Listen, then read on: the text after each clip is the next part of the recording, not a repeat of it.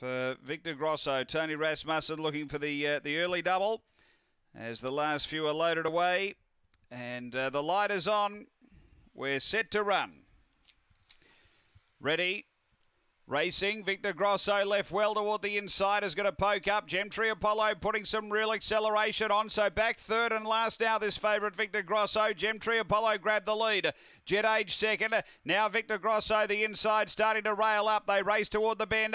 Victor Grosso's coming after Gemtree Apollo. Gemtree Apollo tackled now by Victor Grosso, then Jet Age. Victor Grosso took the front and wins the favourite. Victor Grosso beats Gemtree Apollo and 3 away came Jet Age. It was third and last, and the time here is around 25 and 40.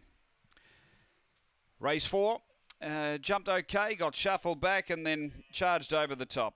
Victor Grosso has been too good. Number 1, short price favourite home. Second, going to 6, Gemtree Apollo for Paul Breeman.